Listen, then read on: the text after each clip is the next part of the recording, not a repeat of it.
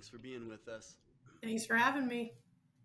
We were talking off camera about this dietitian and some of the crazy stuff they say. It's almost like, are you getting bought off to promote processed foods? What dietitian would promote processed foods? And but her little spiel was that some food is better than no food. So she was saying you have to eat something.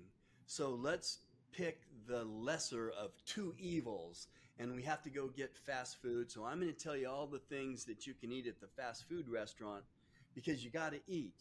And right away, and I know you agree with this, we talked about it before we turned this on. Wait a minute. You're saying some food is better than no food. I'm saying no, no food is better than some food. Yeah. Reverse that. So Yeah. go I ahead. yeah, I can't agree more. We were just talking about this. If I don't eat dinner before 6:30, my cutoff point for digestion is 7 o'clock. If I don't start my dinner at 6:30, I just don't eat because I don't want to go to bed with my glucose high, all of that processing through rather than rest and digest when I'm supposed to be detoxing. That is absolutely, I couldn't disagree more with that person because if I have if I'm going to go through a McDonald's drive-through versus not eat, I'm going to pick the not eat. I'm sorry, but being uncomfortable and being a little hungry, there is absolutely nothing wrong with that. Actually, in some circumstances, that is really good for the body. Your body needs to rest and digest. That's part of a lot of the problems I see in people is that they're eating an abundance of food all day long and they're not caring where it came from. And that's not the way your body is meant to digest. Yeah, it's you're not going to die if you No, miss a meal. sure not. But we have this rule that we just is pounded into our heads that okay, you eat breakfast, you eat lunch, and you eat dinner. Oh, it's lunchtime, I have to eat. No, you No, don't. you don't. What if you're not hungry? Why are you eating? Why are you forcing the body if you're not hungry? I just have never understood that. It just blows my mind. And my husband came to me the other day and he's showing me this reel about a kid who was on the reel saying McDonald's hamburgers are good because they only have salt and pepper on them.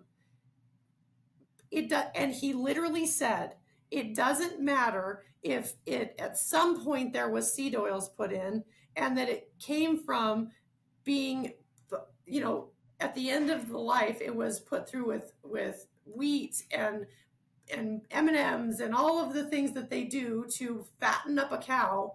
It doesn't matter if it's done like that, but because it only had salt and pepper on it at the very end, it was fine. I was like, what? That's insanity.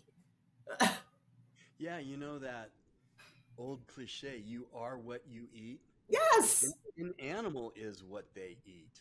absolutely. You're going to eat that. I mean, it all comes out in the wash, right? Oh yeah, for sure. And or it stays in the body and lends to the bacteria and all the problems you have and you're just thinking I'm just unhealthy, something's wrong with me.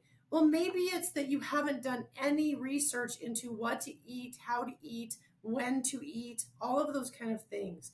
Back in the day, our ancestors did not eat 5 million times a day because they felt a little twinge of hunger pains. It didn't happen. Right. And there's no rule.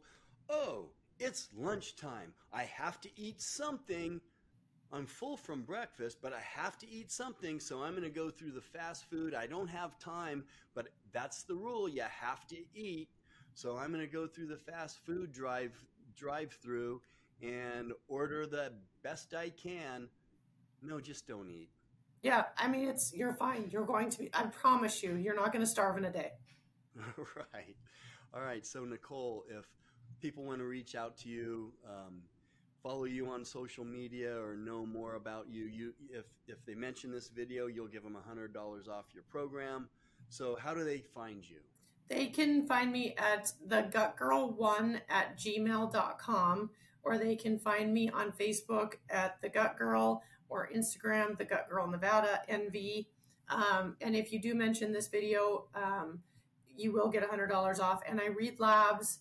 I go over your diet. We do a huge intake form of lots of things, including way back in your past. So I will dig deep into it for your first session, and then we'll go on from there. And real quick, your degree, tell us a little bit about your degree. My degree, I'm a holistic nutritionist, and I can treat across state lines. I went back to school because I myself had a thyroid issue, and I had doctors telling me that I just needed to exercise more when I was a fitness instructor teaching 7 classes a week. So I went back to school to learn all about gut digestion so that I can actually get to the root cause of what your health issues are. Right. So with your degree, it's a little different than the dietitian who Yes. says you got to eat something. Some food is better than no food. You're not like we already No. hammered it, but I will not tell you that. thanks for being with us, Nicole. Absolutely. Thank you.